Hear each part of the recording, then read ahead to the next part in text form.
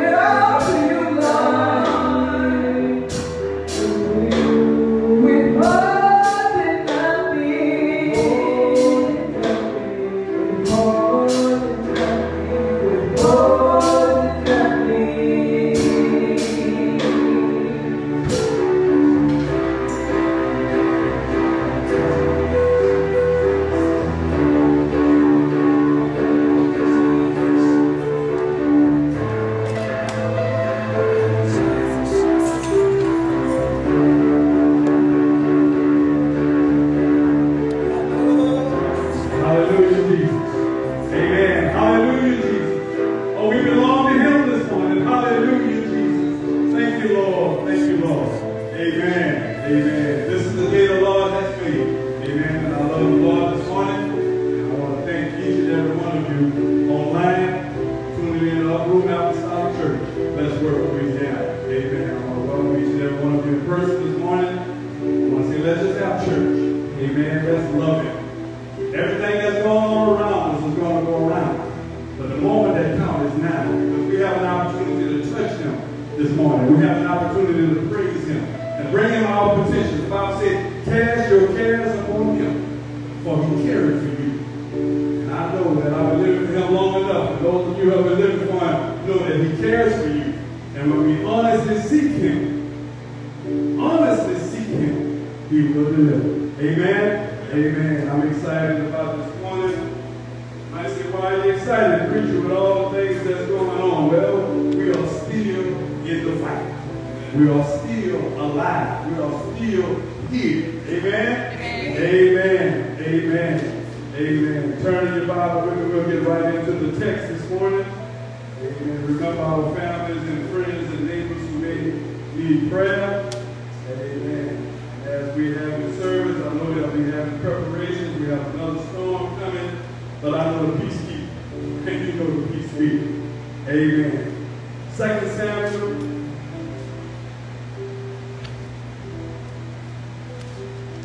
Hallelujah, Jesus. 2 Samuel chapter 4. Amen. 2 Samuel chapter 4. A couple of scriptures outside. Amen. I think we have a good text and a good lesson for this morning. That it teaches a few things of how to navigate and to trust in the Lord. 2 Samuel chapter 4, verse 1. And when Saul's son heard that Abner was dead in Hebron, his hands were feeble, and all the Israelites were troubled. Saul's son had two men that were captains of the band. The name of one was Benai, and the name of the other was Rachab. The sons of Ramon, the Bizrite, and the children of Benjamin, for Birite also was reckoned by Benjamin. And the Birites fled to Gittim and were sojourners there until this day. And my key is verse 4. And Jonathan, Saul's son, had a son that was lame of his feet. He was 5 years old when the tidings came of Saul and Jonathan out of Jezreel. And his nurse took him up and fled. And it came to pass, as she made haste to flee, that he fell and became lame. And his name was Mephibosheth. Hallelujah, Jesus. I thank you, Lord, this morning for your word. I ask that you give us an understanding that every situation and every condition that we in is going to be for your glory. I thank you for your word, and I ask that you use me to reach the people in the building and online. And I thank you, Lord, for keeping us. In Jesus' name, amen. Amen. You may be seated, those that are here. Amen. Amen. I love the Lord this morning. Amen. I want to admonish you to trust in the Lord, regardless of your circumstances, regardless of your situation. Amen. I'm going to come back to this book to preach our text. But I need you to go with me to John chapter 9 so I can tie an introduction to the text. John chapter 9. Hallelujah, Jesus. John chapter 9. Look at verse 1 through 3. John chapter 9, verse 1 through 3. And it came, and Jesus passed by. He saw a man which was blind from his birth. And his disciples asked him, saying, Master, who did sin, this man or his parents, that he was born blind? Jesus answered, neither had this man sinned, nor his parents, but that the works of God should be manifest in him. Hallelujah, Jesus. There with me as we lay the foundation. Go back over to 2 Samuel. And we started with verse 2 Samuel 4. The teaching of the scripture today, condition for God's glory. The apostles asked him a question. Lord, who sinned? Was it this man's parents, or was it him that he was born blind? The Lord told him no, but that God may be manifested through him. In other words, the situation that he's in is nobody's fault. But God is going to get the glory when he comes out of that situation. What you're saying this morning, preacher, your condition this morning, my condition this morning, my situation this morning, whether it's personal, spiritual, physical, financial, whatever situation you find yourself in, be of good courage. Well, why, preacher? Because God going to get the glory when he turns your life around, when he changes your situation around. Amen? Amen. Amen. Hallelujah, Jesus. It's a very important and intriguing story about this book in 2 Samuel when we talk about the young man, Mephibosheth. He was the son of Jonathan. And we know Jonathan was the son of Saul. And we know that Jonathan had a relationship with David before he became king. But most importantly, after he was anointed at his daddy's house when Samuel went and anointed him king. Follow with me. This young man, Mephibosheth, he was in line to be king after Jonathan. But when the men came from Jezreel to destroy the children of Israel, they went to the king's house, Saul. Even though God had backed up from Saul, even though he had took his hand from Saul and anointed David, David was waiting in the wing to become the king anointed by God. Amen. Amen. But the men of Jezreel, they knew David. They had a relationship with David. So they went and entered into Saul's house. And the Bible says that they slew Saul and Jonathan. And the maid that heard the ruckus knew that Mephibosheth was next in line to be king. So she picked him up in the love of her master, believing that she was going to save him so he could again receive his kingdom. And as she was running, she fell. He was 5 years old, and she broke both of his legs. Hallelujah, Jesus. What you saying about things? Sometime in life, things happen that we can't explain. Sometimes in life, people in our circle mean well. This maid didn't want to hurt him. She was trying to help him. But little did she know when she stumbled and broke his legs, it not only disfigured him physically, but it disfigured him spiritually. What you saying, Brother William? In the Old Testament, in Leviticus 21:18, the Lord told Moses, tell Aaron that anybody with a blemish, whether they be blind, whether they be crippled, whether they be broken-handed or broken foot, cannot come to the offering of the sacrifice of God. I'm trying to let you know this morning, there are some parents this morning keeping their children from the offering and the sacrifices of God. They might have good intentions, not wanting them to get around COVID-19. They might have good intentions because they don't feel like bringing them to church. But the Bible says train up a child while they're young and they want to depart from the faith. Bear with me. This is going to grow into a message that's going to show us that God takes all our situations and he works them out for his glory. Amen. Jonathan and David had a relationship. And if you read the Bible many times, you knew that they grew close as God began to raise David up to replace Saul. But one thing I love about King David, and we're going to read it as we read, the Bible says he is a man after God's own heart. In other words, he thought like God. The Lord chose him over all of his brothers because he had a good heart. He had a righteous heart. He had a heart that God can use and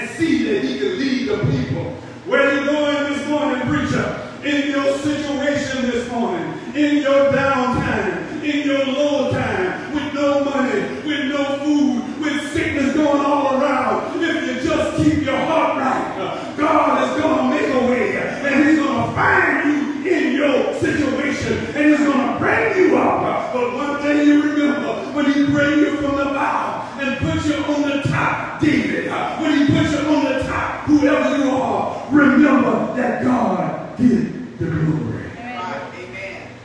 Amen. Hallelujah, Jesus. Look at verse 4 in the middle. 2 Samuel 4 and 4. And his nurse took him up.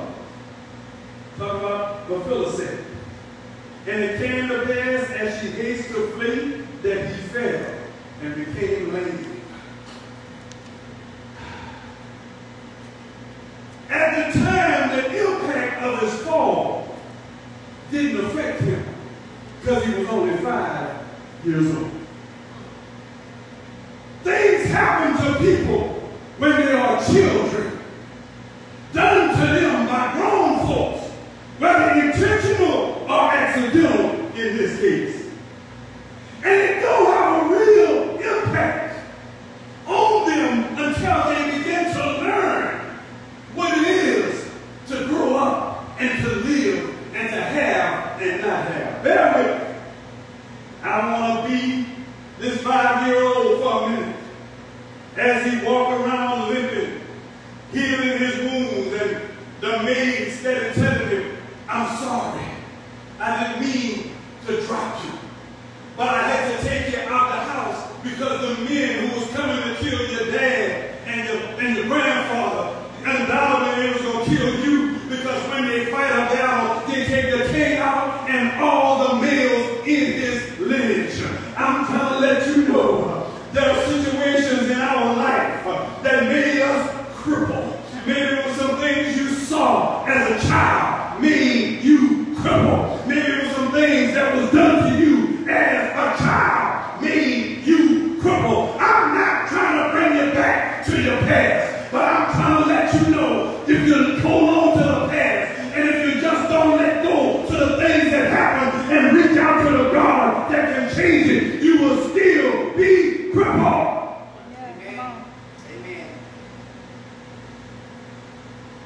After I read what I'm going to be teaching today, I began to look at the homeless in a different light.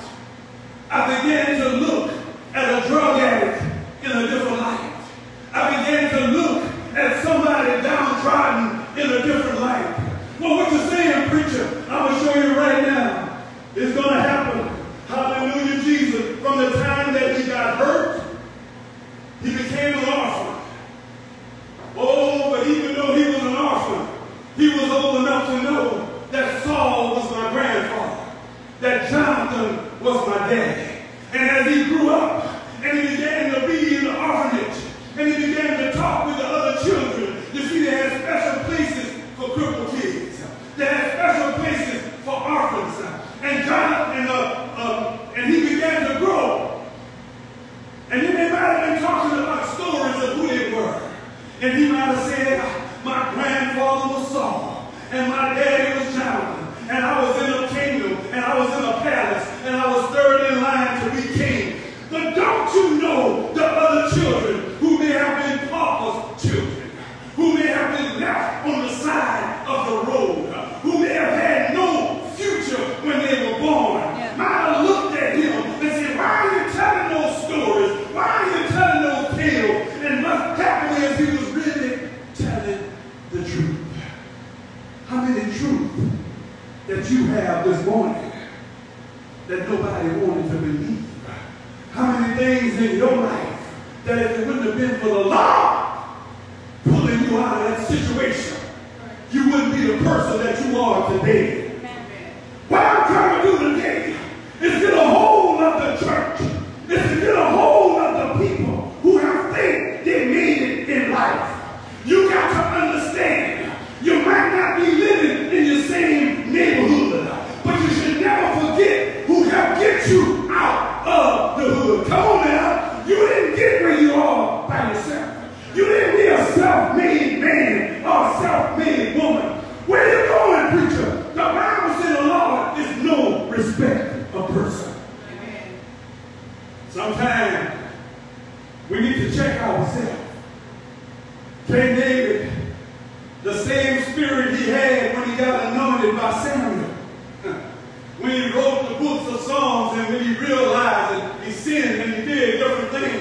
he always found a way to go back to where it started and say, Lord, you made me. Yeah. Lord, hold this not against me. What you saying, preacher? This morning, the only one who can help us with all of the things that's going on in this world is his name is Jesus. Yeah, amen. Amen. Going back to John in my mind, if you don't have to turn there, the apostles actually say, Lord, who did sin for this man to be blind? His parents or him? Say, no, God used this to manifest in him. Lord, I didn't mean to be a dopehead. Lord, I didn't mean to be homeless. I didn't mean to be this. I didn't mean to be that. I didn't mean it, Lord. It was an accident that made him fall and break his legs. Situations in life make people turn to wrong. Make people fall from the grace of God and do things that's a abomination in his sight. But it's God who gives the glory when he takes the dope addict off the street and put him behind a pulpit. It's God who gives the glory when he takes a prostitute and make a head of the praise team. Somebody will help me, preacher. This is not political correctness. This is trying to let you know if you're in the ditch or if you've been in the mud, look into the hill where your help coming from. But there's a God that's able to pull you out of those circumstances. And when he picks you up, give him all the glory. Thank you, Jesus. I thank God for his mercy. Yes, God. Thank God for his grace. God and I had a conversation the other day, and we were talking what's the difference between mercy and grace. Oh, it's something to debate on and deliberate on, but I'm just so glad I got a choice. And I'm just so glad that God saw mercy to give me grace and to pull me out of my situation and out of my circumstances and make me the man that I am. I might not be what I need to be. You might not be what you need to be. But thank God, all of us is not what we used to be. But God did the glory. It's not my degree. It's not my military. It's not my wherewithal. It's not my money. It's not my wife. It's not my children. It's not your church. It's God did the glory. Amen. Yes. And when you lose sight of who brought you from the bottom and put you where you are, that's when you have lost sight. Yeah. Hallelujah, Jesus. Amen. Jesus' name. You got to understand that in this day and time, it is easy for us to get self-righteous and believe that we have made ourselves. But I got news for you. Whether you're the president, the senator, the congressman, the governor, the state rep, the police jury, the mayor, the city councilman, whether you're a president of a university, a principal at a school, a teacher or a janitor, whether you're a president and a CEO of a Fortune 500 company, or you have a lemonade stand, God still gets the glory. Yes. All right. Because the Bible says I can do all things through Christ that strengthens me. Amen. Every time David went to battle, every time Joshua went to battle, every time the children of Israel went to battle, they asked the Lord, shall I go? Because he's going to give you glory. Amen. Let's not leave what Philip said in that condition. He lived as a young man. He lived as a teenager. And all he had with the folks that he lived with was the coulda, the shouldas, and the wouldas. In his mind, how many times he could have been bitter and say, oh God, why you let Saul get killed? Why you let my daddy get killed? And why you let me break my legs? Now I gotta live as a pauper. Now I have to live as an orphan. Now I have to struggle when I could have lived in the palace as the king.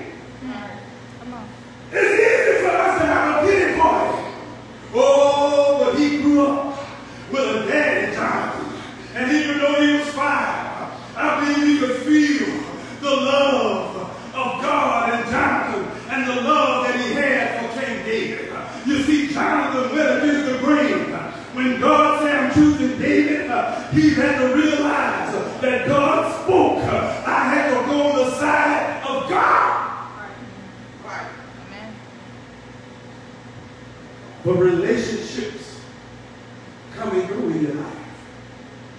And as you got to put an extra by those relationships that are meaningful in the sight of God. And I'm not preaching self-righteousness because I'm like Paul, I'm the least of the least. It might be a nobody to some, but in the eyes of God, you got to know who you are. Paul said, I write to you that you know you have eternal life. Amen. You got to know how you got where you are and who got you there. Amen? Amen. Amen. Let's help the young man out. Let's see how God is getting glory in this situation, which is years and years have passed by. He was alone and didn't have family, and he was out there, and sure he had in his mind, and he might have had to read about what it is to be a king's grandson. Might have had to hear the stories of Saul and Jonathan and David from some of the elders who were taking care of the kids, and then after he looked and realized, somebody might have said, oh yeah, that is him. I remember Jonathan had a son. Come on now. How many people help you out in your situation? And all they have to say, oh yeah, I know you. You so-and-so son. You so-and-so daughter. Yeah. You so-and-so. So-and-so is your uncle. Oh, I know him. I know you. Your mom. Oh, I know her. So guess what? From a child coming through, somebody made a phone call for you. Come on now. From your childhood coming through, somebody put some sugar in that cup so grandma can have her coffee. Somebody did something for somebody for you to be where you are. Yeah. Ooh, that don't sound like a church message. Yes, it is. Why? Because if you just say, I'm all for you. The Bible says everything you do in word or deed, do all in the name of Jesus. And the Bible also asks us, he said, when you fed the poor, you did it in my name. When you visit the sick, you did it in his name. When you visit the prison, you did it in his name. So guess what? I'm for him, he's for me. Everything I am is all to him, and so are you. Yeah. But the difference with some, they remember who got them there. And the difference with others, they soon forget, which is by choice. Hallelujah, Jesus. Let's see how this story is. Look at 2 Samuel chapter 9. Hallelujah, Jesus. Verse 1. Prior to that, after David and everybody heard that Jonathan and Saul was dead and everything, David knew that it was his turn. But what was so intriguing, the men that killed Saul and Jonathan went to David and boasted and said, David, we took out your enemy Saul and Jonathan. And it hurted him. Because David himself, you remember when he was hiding in the cave and Saul was running after him to kill him. And Saul was sleeping in the valley, and the Bible said David went down at night and cut a piece of his garment, and then he showed it to him the next morning, and he said, Saul, okay, I could have killed you last night, paraphrasing, but I didn't. The Bible said, the Lord said, touch not my anointed, and do my prophet no harm. Even in battle, David had a heart. And when he heard what the men did, he called some young men, and he said, kill them. Cut their heads off and their feet. Cut their head off and stick it on a post and put it where the people can see it. Because God had already given me the kingdom, and they had no right to do what they did. I'm trying to let you know, let the haters keep hating. Let the doubters keep doubting. Let those that don't like what you're doing for living right and doing right for God and for people, let them talk. But God is going to get the glory. Oh, it don't matter how long you're in your situation. God is going to bring you out. Wherever it is.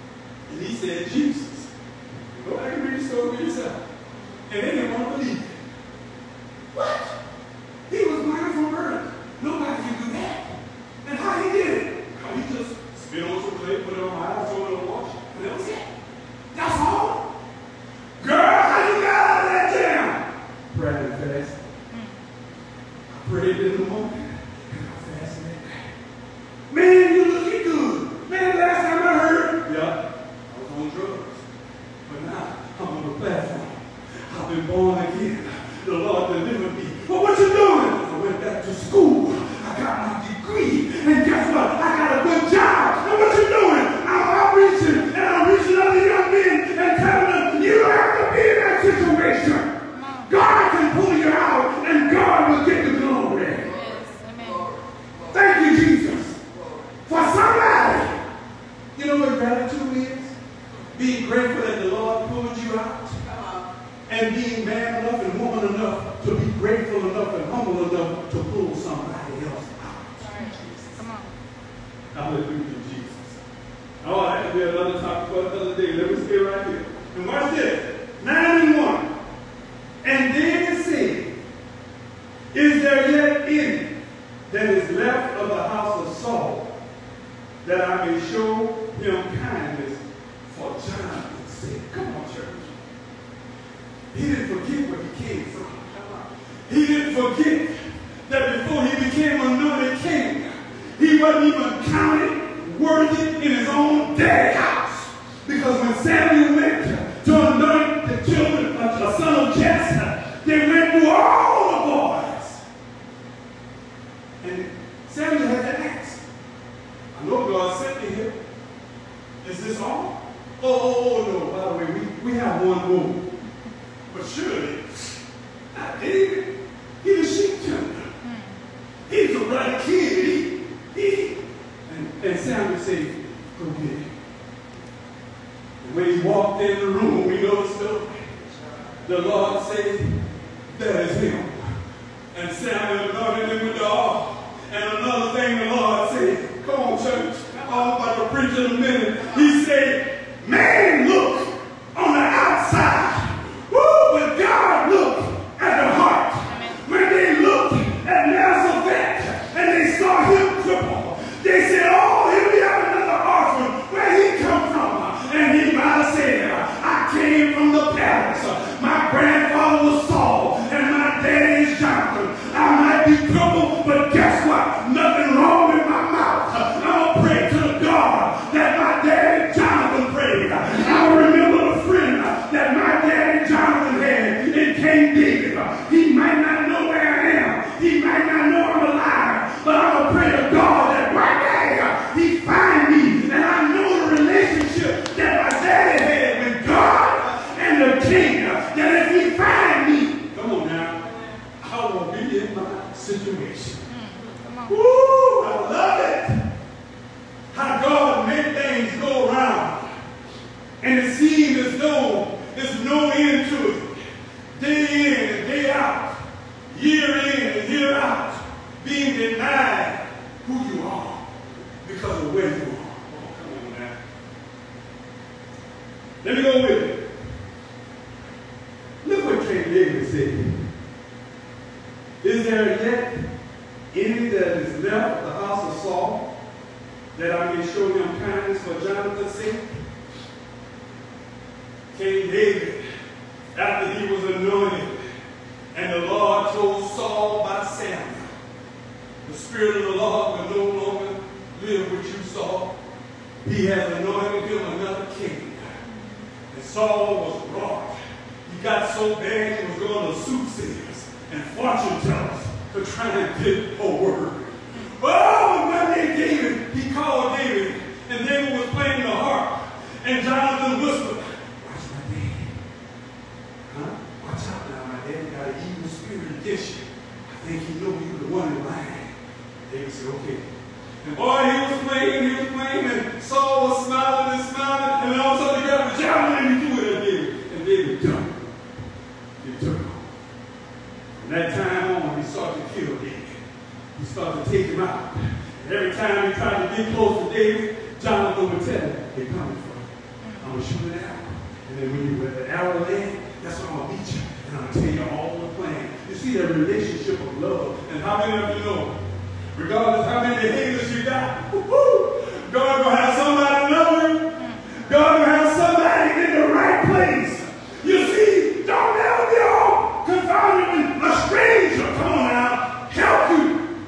Somebody who you thought would never help you. Oh, come on, preacher. I got word to say that one time a man was coming from Damascus. Amen. And he got beat up and he was half dead.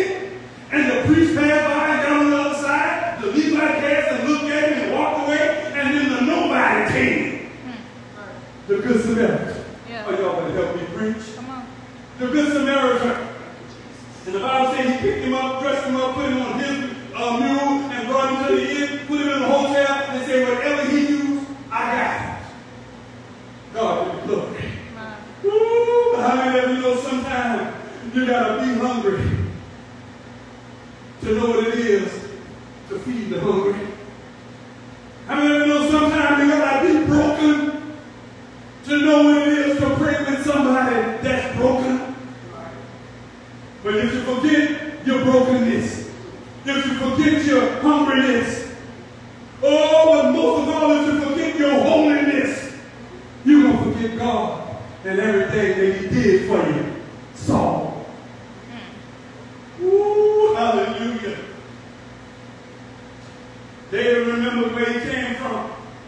And to show you how good he was, he didn't say, and pride didn't just say, well, Saul treated me wrong, and I don't care what happened to his people. Jonathan was cool, but, you know, Jonathan is not around now. I don't know nobody, nothing. He said, go and find whoever is left. Not for Saul's sake, but for Jonathan's sake. How many of you know that Jesus came through the lineage of David? How many of you know that the blood connection that you have from the cross is a covenant that no man can break? How many of you realize that when you get on your knees and you begin to cry out, the voice of you are going to travel and God is going to find somebody? Oh, come on, preacher. Well, how come Cornelius was praying in his house and Peter was praying on a rooftop, and at the same time the angel spoke to Cornelius? He said, send it for Peter, who is in Joppa. And then Peter was praying, and the angel said, you go to Cornelius. He's going to send for you, and you tell him what he must do. Jesus the same yesterday, said forever. Amen? Don't get caught up in this 2020 hype that everything changing. He said heaven and earth shall pass away, but the word remain forever. I'm not getting confused of who is keeping me. And you don't get confused of who's keeping you. Because before the ATM was full, you was broke. Before you had all your cars, you was hitching a ride. Yeah. Before you had all the degrees behind your name, in class somebody called you dumb. Oh, I know what I'm saying. Been there, done that. Family and friends telling little children, 5 years old, you're not going to be nothing. Your dad wasn't nothing, your grandpa wasn't nothing, you won't be nothing. Don't do that. You're crippling those children. Come on now. You might mean well, but you're accidentally crippling them. Oh, I can go there while I'm there. How many explanations of all these young men getting killed? One by one another in gang violence, and 2 by the police. How many explanations we gonna have with all the folks ODing on opioids? How many explanations we gonna have from young children growing up wondering where mom at when daddy killed in a domestic dispute? Oh, we had a church this morning.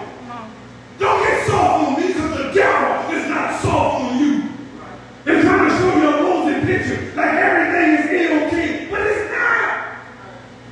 We are suffering as a people. We are struggling as a nation because sin has taken over, and nobody, I can't say nobody, and there's a few that want to stand up and say we got to remember where we come from. Even the scripture said, if my people that are called by my name shall humble themselves and pray, I will heal their land. But here we got a number 45 in office and say he never had to ask God for forgiveness. What kind of mess is that? The President of the United States said he don't owe God no apology.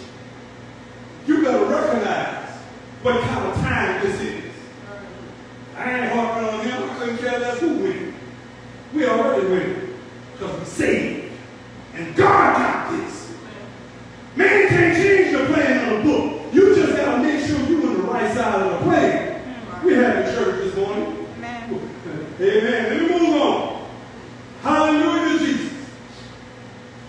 Look verse 2.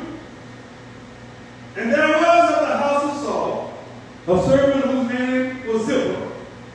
And when they had called him unto David, the king said unto him, he said, art thou Ziba? And he said, thy servant is he. You have to understand, King David would be in Saul's presence in the palace. He knew the maids, he knew the servants.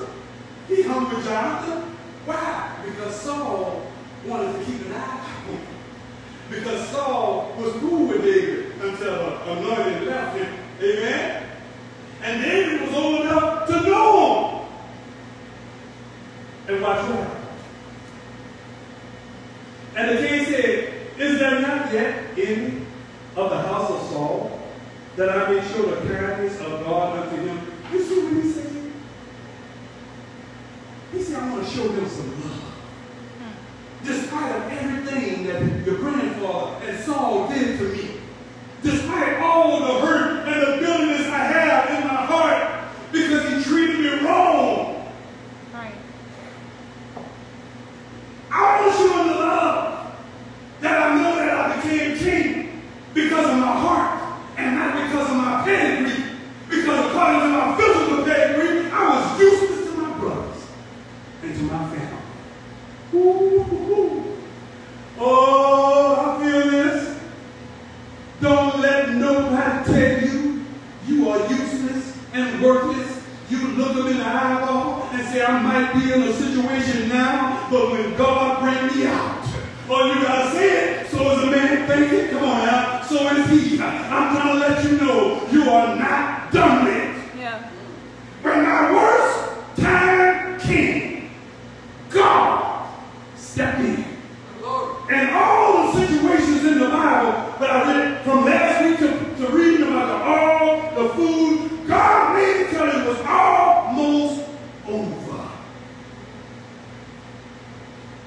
Like the old term say, they over tell us over. Well, they over tell the fat lady sing. But I just saw somebody lose a game with 3 seconds left. And you be like, how that happen? One pass left. Oh, but as long as I'm holding on to that nearest God hand, as long as I'm keeping my faith, regardless how dire the situation might seem. Yeah. Hallelujah, Jesus. Let me take you through this. Look at verse 3. And the king said, is there not yet any of the house of Saul that I may show the kindness of God unto him? And Ziba said unto the king, Jonathan had yet a son, which is lame on his feet. Now, remember what I told you at the beginning. No lame, no blind, no halt, no one with a blemish was allowed to even go into king's court. So instead of him saying he's alive and he's an orphan, the first thing he mentioned, that he's lame in his feet. And you know that's not traditionally, you can't have him coming in the king's house. Come on now, church. Ooh, but King David, being a man after God's own heart. Oh, I'm just so excited because that word lining up so good. Here we had Jesus Christ coming on the scene. The lame and the cripple couldn't even go to the synagogue and bring offering. And Jesus was looking for him. Show me another cripple. Bring them all here. Bring the halt. Bring the blind. You see, the barriers was broken. Where it was broken, the Bible said when he died, his end was finished. The Bible said a veil was written to the Old Testament, not done away with completely, but he said, I'm coming to fulfill it. Where you couldn't be before. Come on now, you got a right to be there now. Where is that? At the throne of the feet of Jesus. I don't need nobody to offer a sacrifice for me. Even in my crippled condition, even in my misunderstanding, even in my evilness, if I get on my knees and offer my sacrifice of praise. Amen. Ooh, hallelujah, Jesus.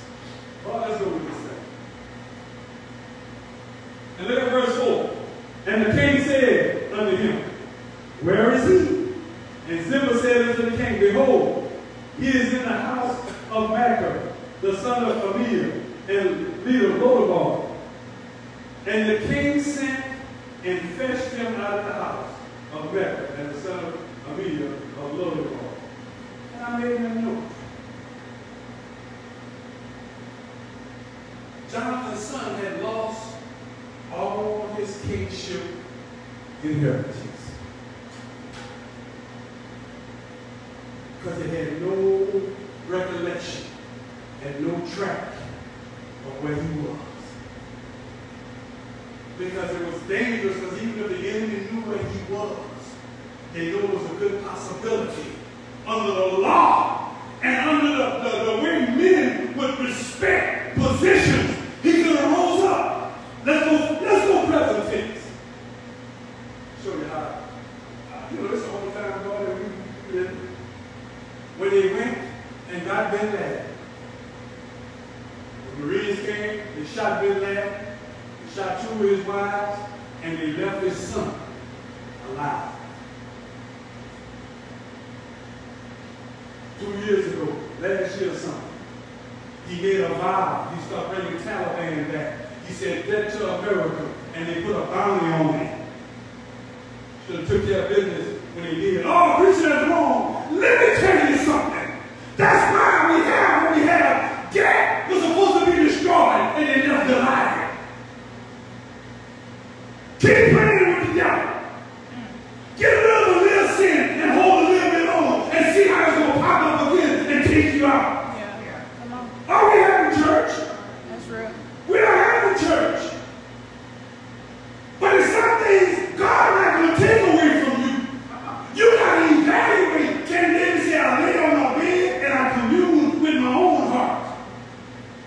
And there's some things that crippled you as a child, young man, young woman. Get your mind right. Come on. Get your heart right. Because it's going to cause you to miss out on your inheritance with God. My God. Look at verse 6. Now when Mephibosheth, the son of Jonathan, the son of Saul, was coming to David, he fell on his face and did reverence. And David said, Mephibosheth, and he answered, Behold thy servant. David said unto him, Fear not. In other words, Mephibosheth probably was nervous. Man, can't David want you. Oh, man. I remember when they were telling me how cruel my grandfather was to Saul was to David. Why y'all told me where I was? I could have just stayed over here and hid the rest of my life. Because he didn't know what man of man David was. He was 5. And from 5 until then, he didn't know. The Bible says we are the light of the world. Come on now. We are the salt. Children, adults, don't know you're a Christian. But the Bible said they're going to know you by your fruits. Come on, church. So how do you treat them? How do you react with them? How do you talk with them? And how you live your life in the open? That's the only thing that's going to let them know that you have a connection with God. Right. Because anybody can talk church. Yeah. Anybody can sing except you. Anybody can do the things on the outward appearance that makes them look like they love the Lord. But how they live preaching for the Bible say they love me when they live. Yes. But their heart is far from me. Jesus, King David, Jesus saw and God saw the heart of King David. And even in his kingship, he didn't get proud. He didn't say, well, I'm king now. Let me stay where he at. Saul should have been watching his back. You know, he should. But look what he said. Look what he said. Verse 7. And David said unto him, Fear not, for I will surely show thee kindness for Jonathan thy father's sake. Now listen to the next sentence. And will restore thee the land of Saul thy father, and thou shalt eat bread at my table continually. Hold on. 5 years old. I'm Saul's grandson, and my dad is Jonathan. And the mean, you got mean people listen. And they'll be like, well, you ain't nothing now. You in the offering just like us. Ain't nobody giving you no land. Ain't nobody gonna bring you back to the palace. You nothing but a cripple. And this group is forbidden. You will never be king. They won't have a king with broken legs. Because you got evil people. You got bullies in the kingdom, bullies in church, bullies in my family, bullies in your family. And they don't mean wrong. They just got a mouth that's wrong. Come on now. Yeah. But how that so? Paul always would tell them, and so will some of you, when you were talking about his life. Get to the end.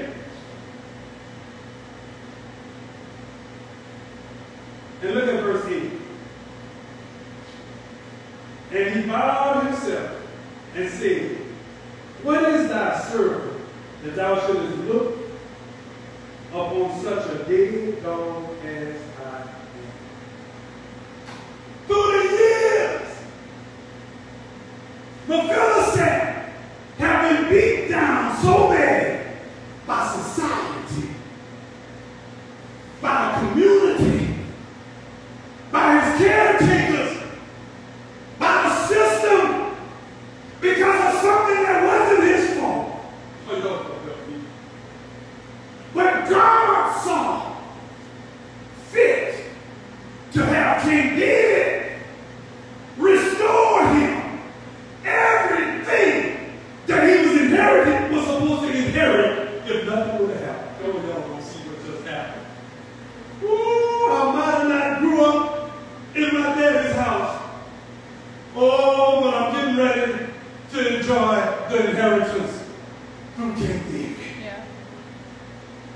The Lord told him, I'm going to give you houses that you didn't build. Give you land that's flowing with milk and honey. You might not be living in a bad condition right now. It might be peaches and cream. It might be good. Whatever condition you're in, hold on! Because God got your number. Amen. Be ye not weary in well doing, for in due time you shall reap if you faint not. How many times? Fulfill said, me, I got time explaining who he is. Yeah. Got tired listening to the coulda, shoulda, woulda stories. Got tired of me saying, I'm sorry. Finally, he had to settle in and say, I'm still alive. I'm still able to move a little bit. Oh, guess what, church, this morning? We're still alive. We're still able to move a little bit. Yeah. I might not be jumping and shouting, but I can raise my hand and say hallelujah. It might not be bubbling and it might not be all exciting, but I can say thank you, Jesus. And I'm telling you, when you will get lifted out of your situation, just give God the glory. Amen. Yes.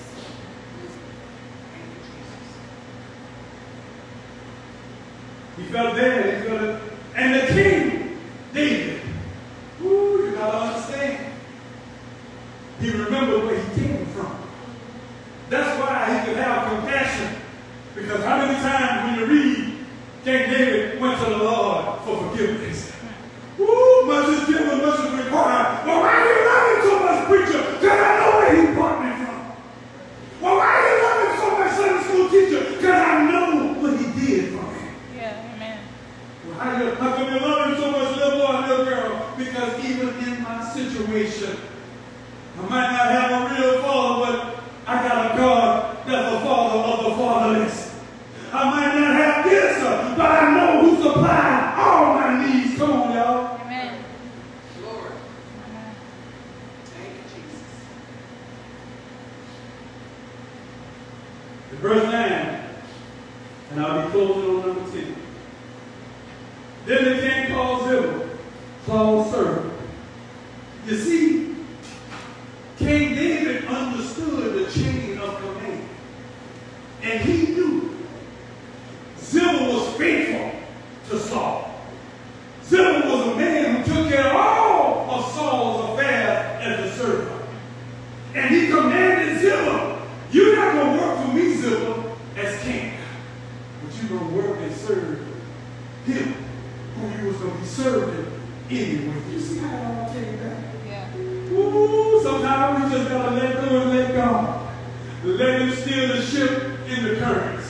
Let him be the one that fight the battle and keep our mouth closed and hold our peace. And watch what happened next.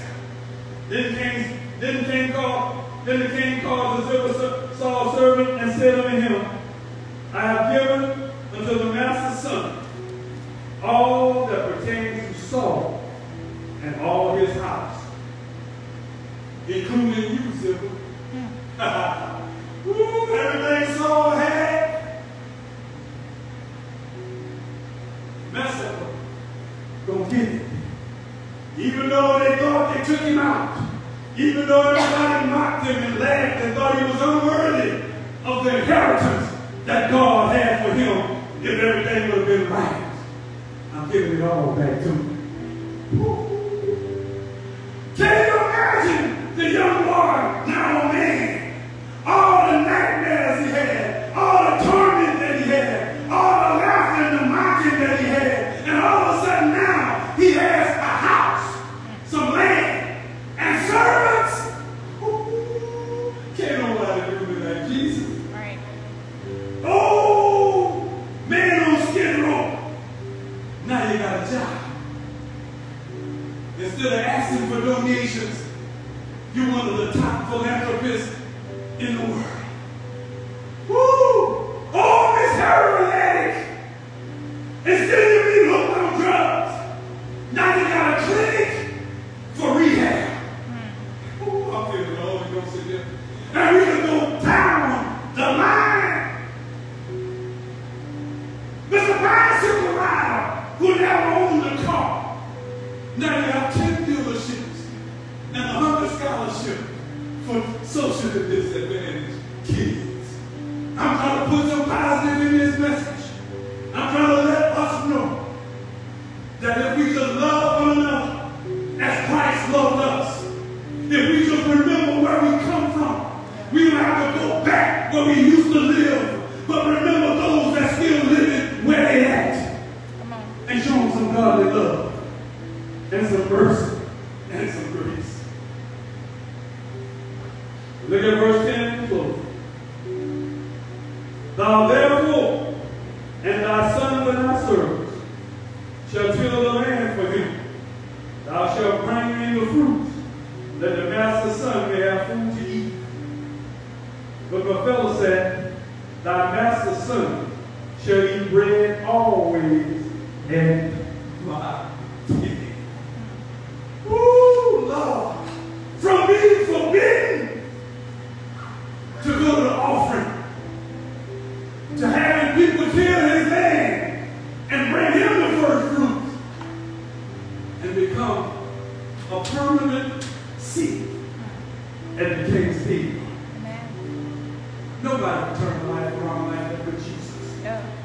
So when you look in the mirror, man, when you look in the mirror, woman, when you look in the mirror, brothers and sisters, today and tonight, won't you just take time and say, Lord, I give you all the glory. Because nobody could have brought me from where I was so many years ago to today. And God give you glory. I love you. In Jesus' name. Be blessed. Be safe.